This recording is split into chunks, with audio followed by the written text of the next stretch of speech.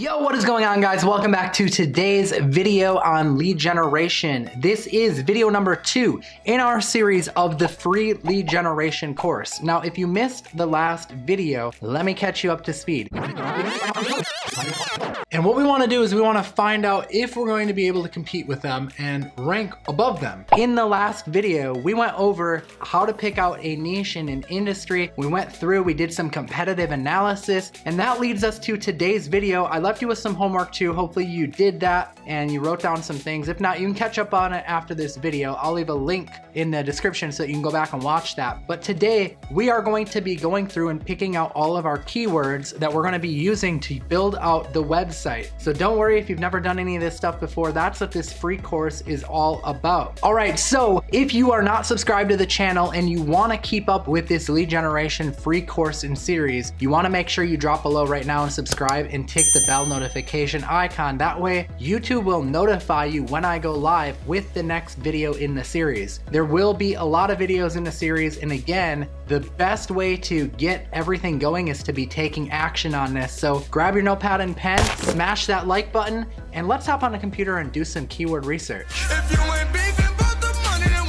All right, guys, so let's jump into this. So for starters, we need to use Keywords Everywhere. That is the tool I am using. Keywords Everywhere, as explained in the last video, used to be a free tool. They do charge now, but it's very, very cheap. It's super cost effective. It is like $10 for 100,000 credits. That means that you'll be able to research 100,000 keywords off of $10. That's going to get you really, really far. All right, so if you remember in the last video, we decided on an industry and a location. Hopefully you have a bunch of ideas on industry and location. Remember, I told you do not copy mine because they will probably get saturated because probably everyone's going to do that. So don't do that. You'll just be setting yourself up for failure if you do that. So we set our sights on roofing and roofer in Cedarburg, Wisconsin in the last video. But that's not quite good enough because although we kind of have like 2 ideas of keywords, we need to start digging deeper before we can start building the website. And this video, I don't know if we'll get into the website build yet. If not, we'll probably do that in the next video. But before we can do that, we need to make sure we have a solid foundation for keyword research. What you're looking at on my screen here is my keyword research planning worksheet. I will try and leave a link in the description of this video for a free download of this sheet. And that way you can go and you can use it after we're done with this video. Or I guess I will upload it after we're done with this video so that you can use it. So go check out the description. Anyways, let's just get started here. So I have 2 phases of keyword research that I go through. And the first thing I want to say about keyword research before we even dive into it is you're going to see a lot of data that might not always make sense. Like if we append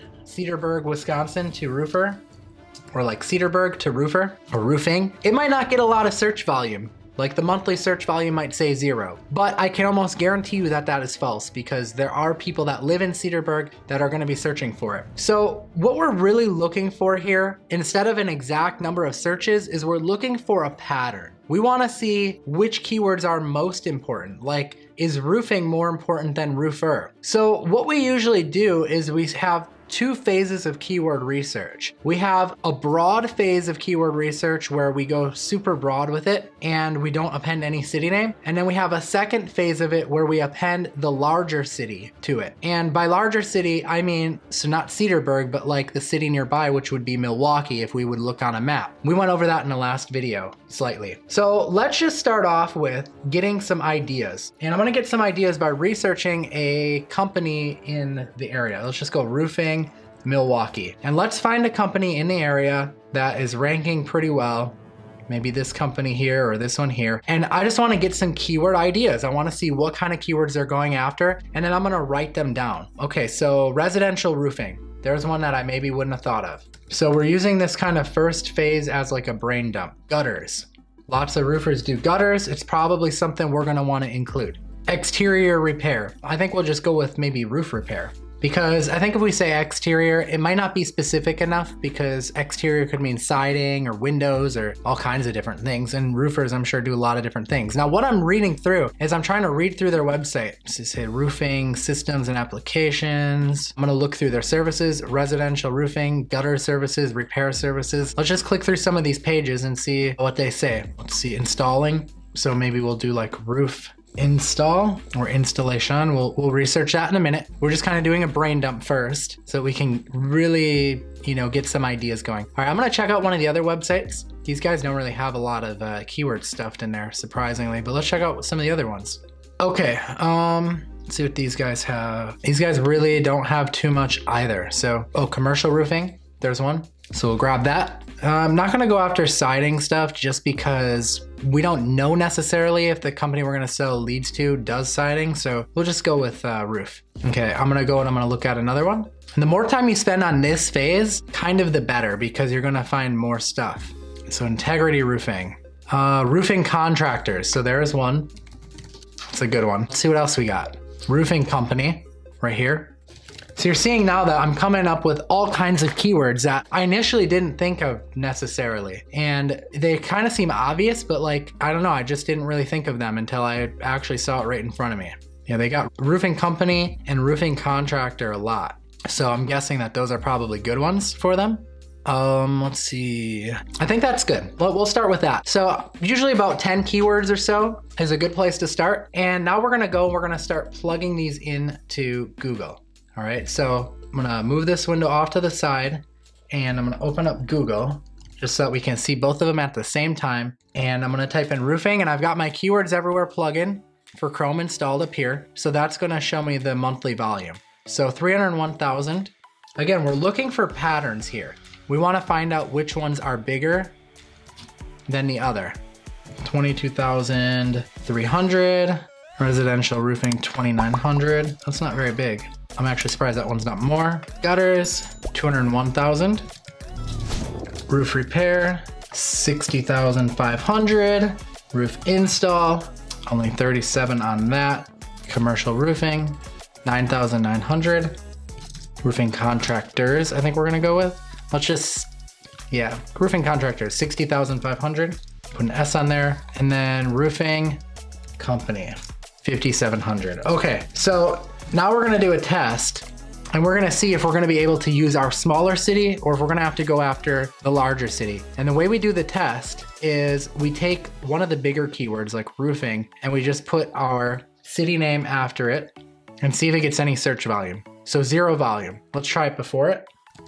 If we get no search volume before or after it, that leads me to believe that I'm gonna have to skip straight into the bigger city and do my research based off of that. So that's exactly what we're gonna do. So we're gonna go and do roofing Milwaukee, 480. Okay, so now we're gonna start phase 2 of our keyword research.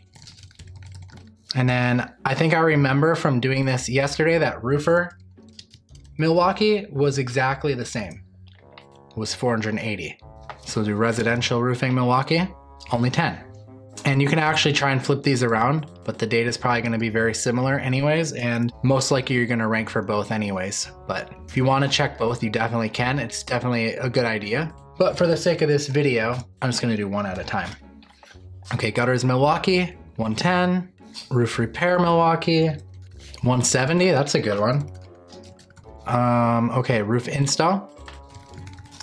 0, commercial roofing, 40. Okay, what's next? Roofing contractors, 260, nice, that was a really good one. So remember, I kind of guessed that, right? Because I saw that they were using that a lot on their website. And just by seeing them using it a lot on their website, I guessed that that was probably one of their bigger keywords. All right, let's try roofing company, Milwaukee, 170.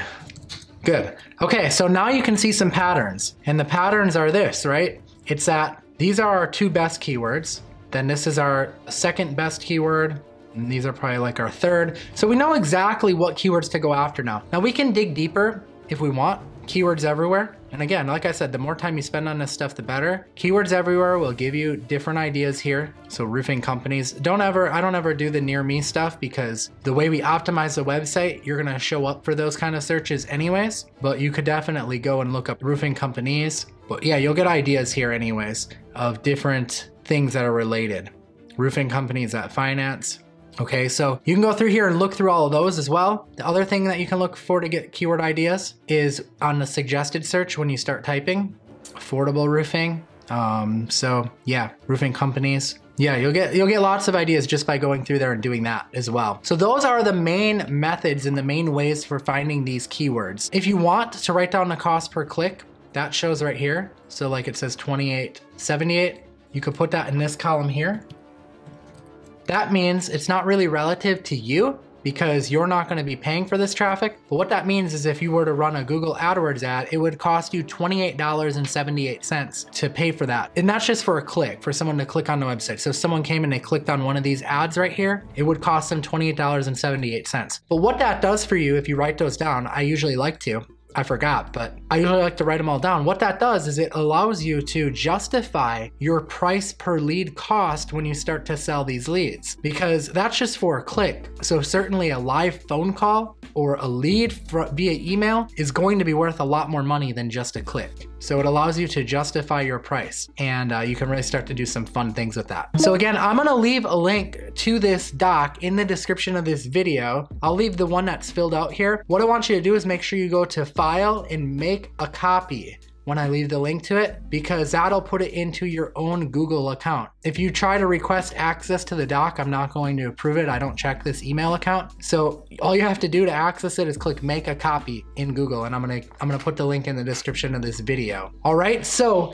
that is the video for you today. Now, what I want you to do for homework is I want you to go and do exactly what I just did. Take your niche and your location. If you didn't do that yet from the last video, I'll leave a link in the description to watch that video. But I want you to go and do this keyword research and map out your entire document, because in our next video, video number 3, in our micro or mini course that we're doing here on lead generation, the free course, we're going to get going and start building out the website. So you're going to need all of this information done before we do that. All right, guys, so I hope that you enjoyed this video. Again, if you want to follow along with the series, be sure to drop below and subscribe and take the bell notification icon so that you get notified of the next video in the series. Also, please smash the like button if you enjoyed it. And if you have any questions, you can leave them in the comments below so that I can try and cover it in my next video. And if there's anyone you know who they're not able to work right now, or you think that they could use some extra income, please share this series with them so that other people can get involved as well. This is a business model that is going to thrive because business owners are going to need leads. And when this is all over, businesses are going to need to pick back up and they're going to need more leads coming back in. All right, guys, so